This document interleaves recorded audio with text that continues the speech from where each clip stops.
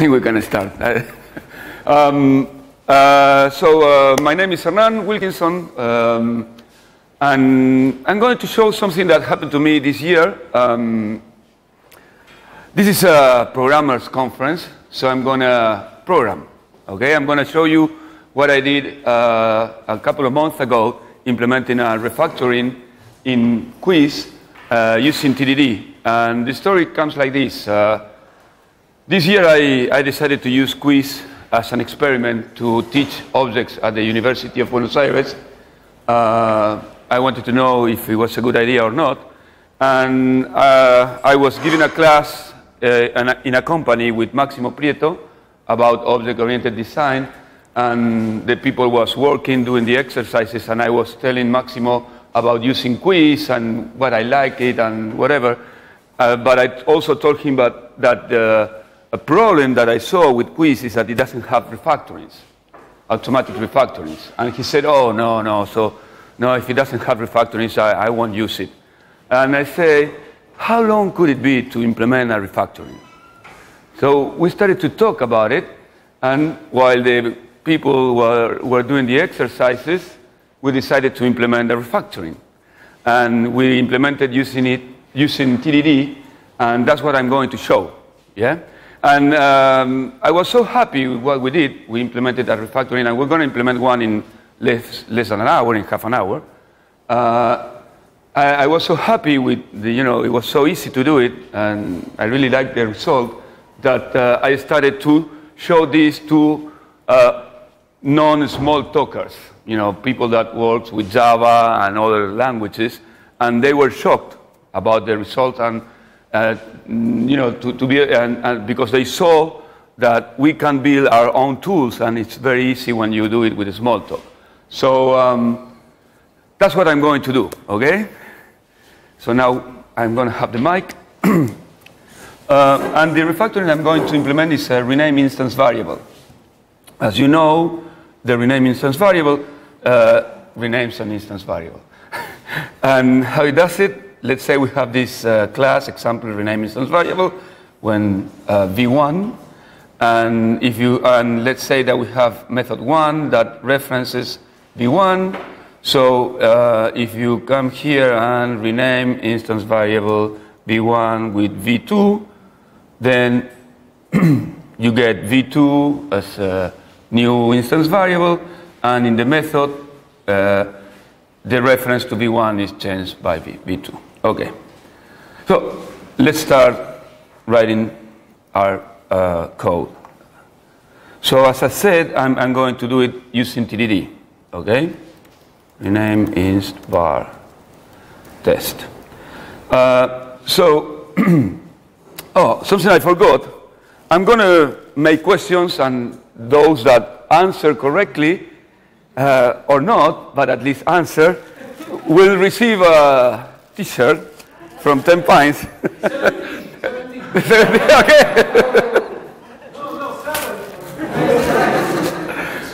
So okay, let's say we have to start doing this refactoring. So which test would you start? Which will be the first test to write? That's the first question. How do we start? When you do TDD, the idea is to start with small things and then incrementally start getting the result. So which one do you think, which one could be the test, the first test?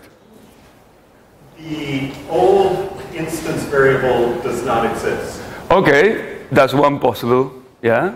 Another one? Okay, he won a T-shirt. then you can claim it. I'm going to put it here.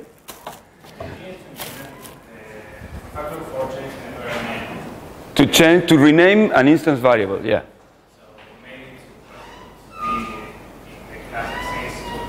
The class exists?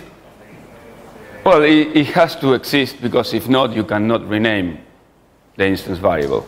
Let's say that it exists. Okay? Let's take that as an axiom. If the new variable, yeah. Okay, that's another possibility. Okay, I'm going to start from one that is very similar to the one that James suggested. I'm going to start for, I usually, when I begin, I put numbers, but that's, I don't know. New instance variable is added.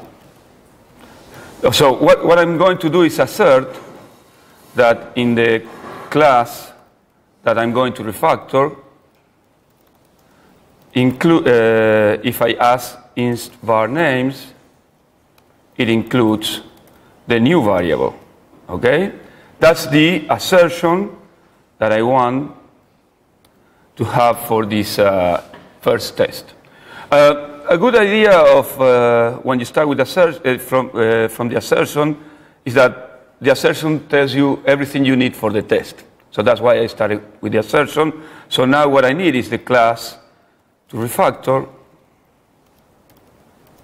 And here is when, you know, the beauty of Smalltalk begins, because how do you create a class in Smalltalk? It's very simple. Just to object, we send the message subclass. Let's call it class to refactor. Instance variable name, let's say we will have an old, a new. Yes, old is the variable name of the one that you want to rename. New is the name of the variable that you want, you know, to rename to. Maybe they're not the best names. And let's put that in refactoring test, in that category. So now I have the class. And now I have to create the refactoring. Rename instance variable from old to new in class to refactor. Yes, and now what we need to do is apply. I'm calling it apply, could be execute, whatever. Apply the refactoring. Yes? So, okay, that could be our first test. Yes? So let's try to run it and see what happens. Here in Cuis, we added a new, well, it's a shortcut where you can press Command T and it saves the methods and runs the test. And if the test runs all the tests of the suite. So it allows you to do TDD pretty easily. So now I'm going to do that, and something went wrong. Wait a minute. Yeah, there you go. Define new class here. Yeah. So, okay, it doesn't understand from to. So this is the old variable, the new variable. Of course, I wouldn't use these names, but I'm kind of in a hurry. A class to refactor. And what I'm going to do is to create a new instance of the class and initialize it with from initialize init. Okay, and now let's proceed. Now I have to implement the initialize, and in the initialize I'm going to save old var in an instance variable. I'm going to call old, the new one, and class to refactor. There we go. So that's going to be an instance variable, that two. Okay, so now we have the initialization, and now I have to implement the apply. So the easiest implementation here is just to a class to refactor, add inst var name, new. Right? Cool. Okay, so we have our first test running. Yes? Well, there is a problem with this test, is that I'm not removing the class. So what I'm going to do is I'm going to, after asserting that everything is correct, I'm going to remove the class, remove from system. And of course, I should put that in an ensure, but you all know that, and it doesn't make sense to do that right now. So let's see if it's working. It's working. Okay. So that's the first test. Okay. We have our first step working. So now the second test. Okay. That the old instance variable name is removed. Okay. The one that he said, and that's correct. So I'm going to do the second test. All inst var is removed. Okay? And what we need is, after applying, I want to deny that includes old. Is that correct? Yeah? So I run the test. It fails because of the deny. So I will debug it. And we all know why it's not working. And that's because we are not removing. Remove inst var name old. Yes? Cool. Now we have the two tests running. Yeah, we're almost there. So, what's the next test? Yes? That the object that was referenced by the old instance variable is now referenced by a new instance. Yeah. Okay, yes. Cool. So, I don't know if you understood what he said, but correct me if I'm wrong, but what he said is, if you have an instance of that class, the object referenced by that, the instance variable old, has to be referenced in the instance variable new in the same instance after applying the refactoring. Cool. Yeah, that's true. That's another one. So the third test is reference. How can we call this? Present instances. Variable keeps value. New variable references same object as old variable. Yeah, it's interesting. It's interesting to see how everybody thinks different names for the same thing. You know, it's that's something interesting to. In your case. Yeah. So okay. So the question is, how do we create an instance? That's very simple. Instance, class to refactor new. Yeah, let's call it instance. And now we have to put something in old, and then we have to check that new references that. So here there are two ways of doing it. If you are in a small talker, for sure you will do this: instance inst var name old, put, I don't know, 1, yes, and we break encapsulation and change that instance variable. But if you are not a small talker and you don't understand these kind of things, and that happened to me, they say, oh, what? Wait a minute, shouldn't you have a method, a setter, to do that? And, all those kind of questions. So I say, okay, we can do that. We can, a class to refactor, compile, a method, let's call v1 old or whatever, setter, new value, no setter. There you go.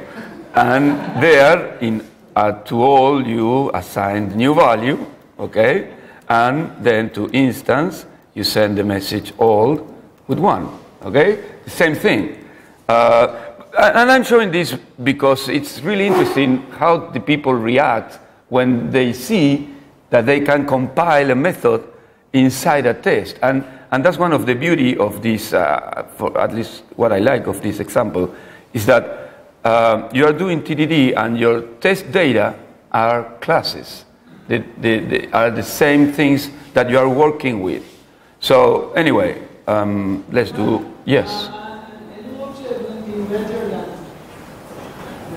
New, yeah, for sure, yeah, that's right, yeah. Yeah, no, but let's go to the last, the easiest way to do it. And now we want to assert that instance if we ask for inst var name new, should be equals 1. Yes? What's the problem?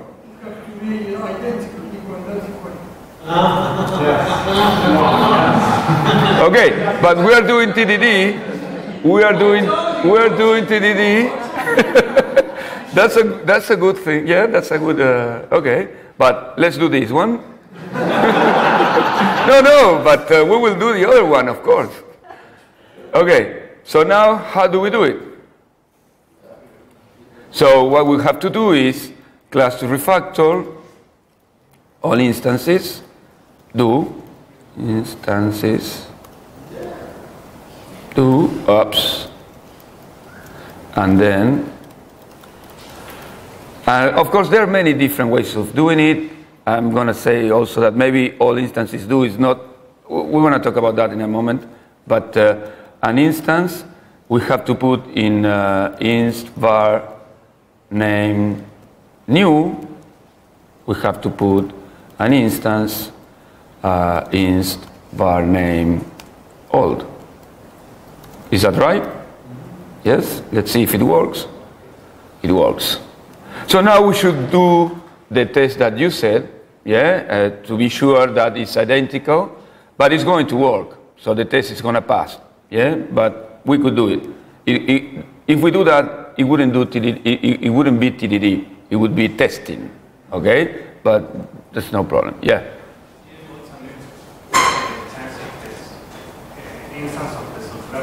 Well, that was cool, yeah.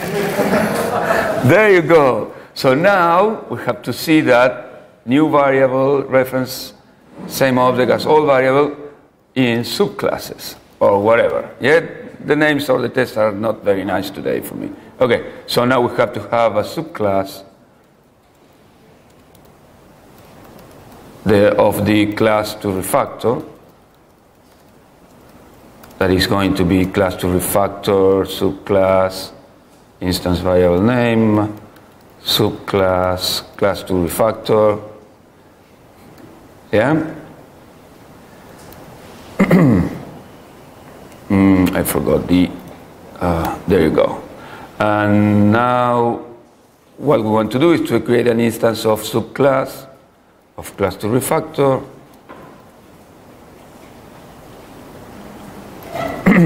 And in that instance put 1 and okay, and it should work. Yeah, it's okay. And I have to remove subclass, class to refactor. I think that's the test. Another order. Excuse me? Remove the subclass before you remove the superclass. Oh, okay, thank you.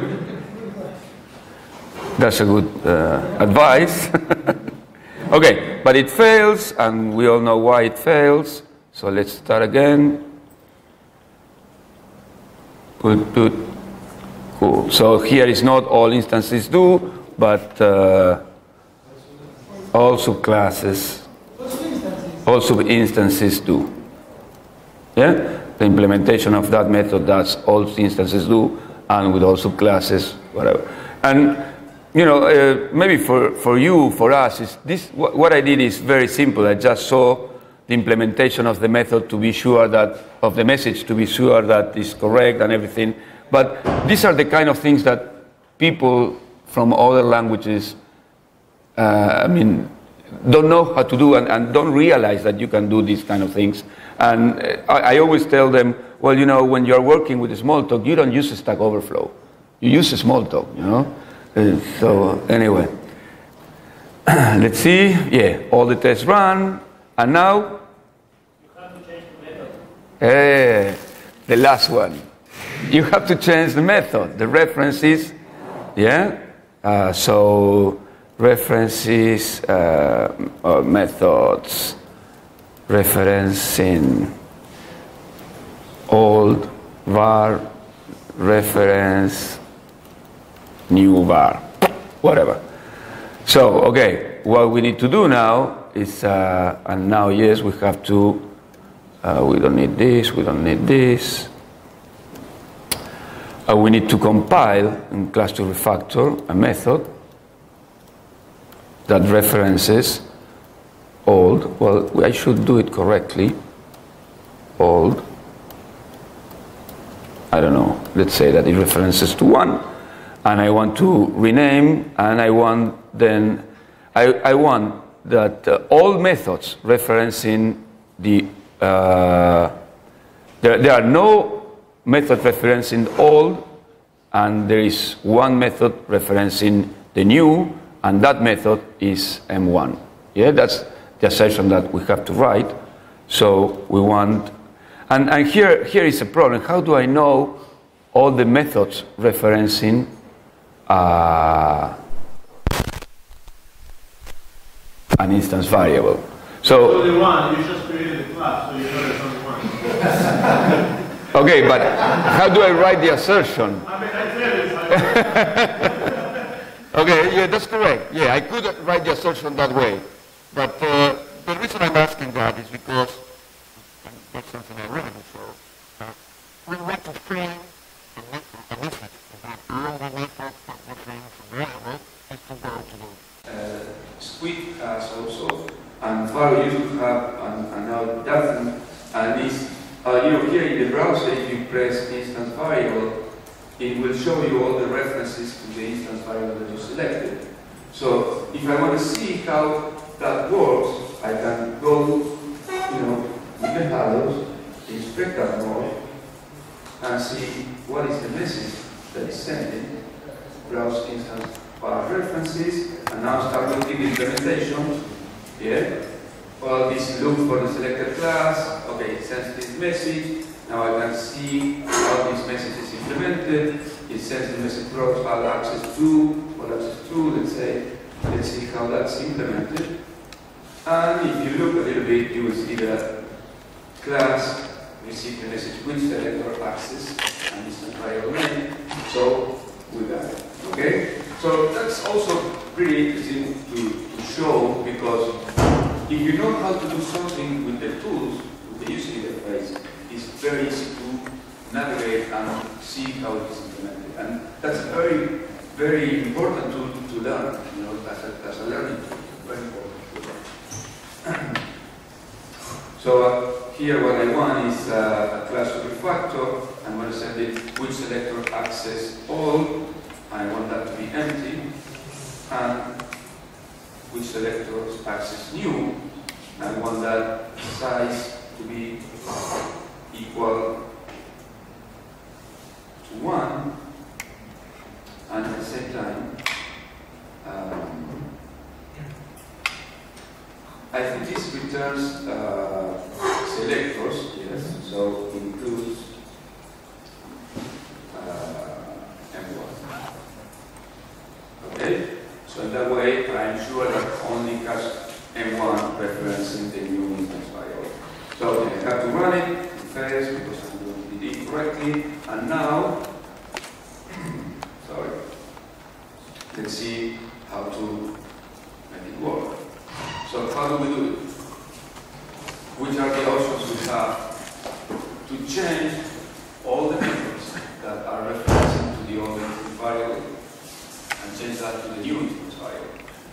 I say just change the class, not remove the variable. Change what? Change the structure of the class. But the method is referencing V1. It depends on how. Not the hacker way. No. I want the source code to be exactly what you. I mean. Bad idea. Okay, so how do we do it? Let's start again with another way from the one that Rich is suggesting. Recompile every method. How? I mean, just recompile like that? Because you have the source code. The source code says, oh, I forgot to show that, but the source code, where is this? The source code says, You need the parse tree. old. There you go. You need the parse tree. We need the parse tree, okay? Because we could go through all the methods, get the source code, and do a substring change. But bad idea, because there could be other strings with that. So what we need to do is to get the parse tree of the method, and then modify the parse tree, or the AST, and then generate the source code again and compile. Yeah? So, and that's another beauty of Smalltalk. You can get that pretty easily. Self class. Let's get the method. You can, to a method, you can ask the method node, and the method node is what is the root of the SAT, the parse tree. Yeah? And here, for example, you have block, and block is a collection of the statements. Each statement is a collaboration, yes? And you can go inside and start looking at the parse tree, yes? And you have to look for the a node that is a reference to the instance variable. So now the question is, how do I go through the parse tree? Because it's not an easy structure to iterate over. So what do you think? How can we do that? Well, there is a visitor. Yeah, that's right. There is a visitor that you can use to visit the parse tree that's already implemented. I'm not going to spend time there. I call it rename instance variable applier. No, this is wrong. Rewriter. Yeah, that is a subclass of parse node visitor. This is an implementation that does nothing. It just iterates over the parse tree. So this rename instance variable rewriter receives the rename instance variable refactoring, and when it's visiting a variable node, it asks to the refactoring, should rename this instance variable, and if so, give me the name of the new instance variable to change the node. Okay? So this is the class I'm going to use. So what I have to do is class to refactor, and I'm going to do it only in the class selectors do a selector, and now what I need is the method for that selector. There are many different ways of doing it, yes? So I'm using this one. Class to refactor, compile, method, add a selector. Now that I have the method, I can ask the SAT, yeah, method, method node. And now that I have the SAT, I can iterate over it and change it. So I can do a rename instance variable rewriter for self visit. No. Okay, SAT accept. Okay, that's the way to do it. Yes. So I tell the SAT to accept that visitor. So after that, I can class to refactor. I can compile it.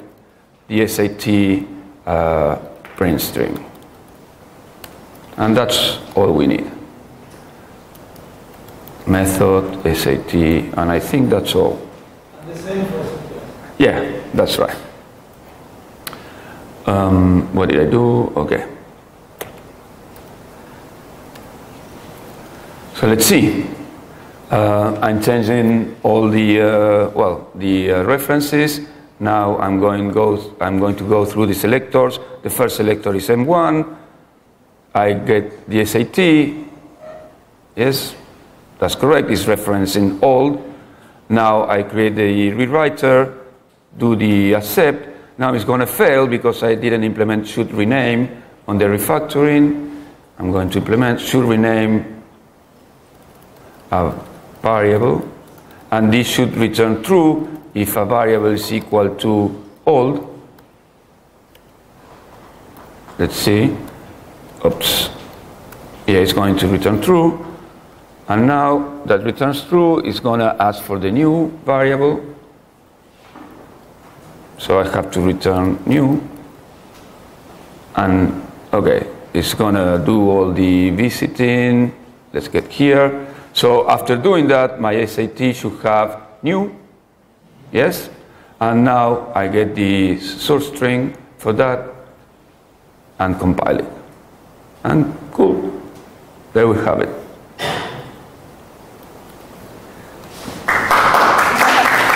On time.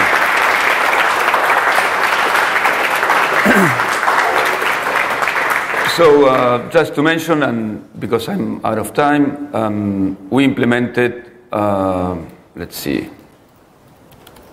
we think we have implemented like 5 or 6 refactorings, add instance variable, extract to temporary, rename instance variable, rename class, rename, what was that? Remove instance variable, sorry, rename instance variable, rename method, and rename temporary. And there are more to come, and it's pretty interesting. It's a pretty interesting exercise, and you learn a lot doing it. So, thank you. And I don't know if there are questions. Cool, no questions. Thank you.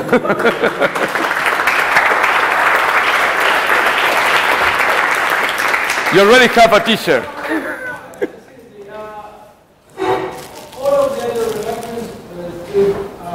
Oh, I did. It took me 3 days to write all those refactorings. They are all with TDD, and if we run the test,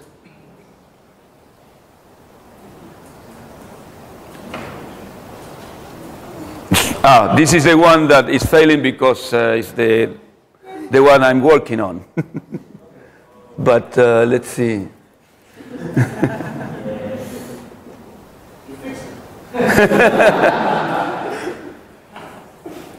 Yeah, I think they're like, well, I don't remember how many, 98. And of course, there are more stuff because you have to check that the new instance variable, for example, in that refactoring, is not already defined in the hierarchy. And there are a lot of things that you have to verify, okay? But I think it's a pretty nice example. Yes? Why the player for the object? No, that's a problem because I moved it to the, from one image to the other, and I forgot the superclass. Okay. The applier is the one that, if you look at here, that is the right implementation. It's refactoring applier. That is the, okay, yeah, it was nothing important. Yeah. Okay, thank you.